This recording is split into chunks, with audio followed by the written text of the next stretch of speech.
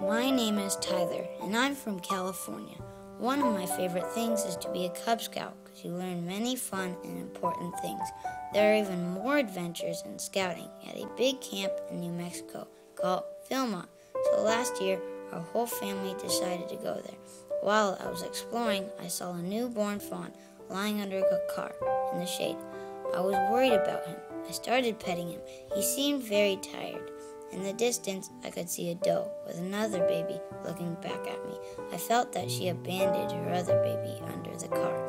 Soon, a doctor came and helped me carry the little fawn across the street to where the doe was.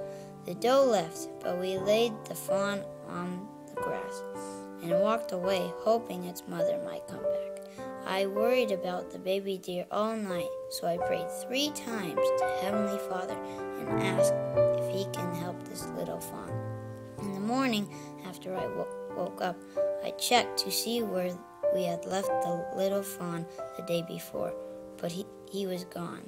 Then suddenly, I saw a doe lying in some grass with both of her babies.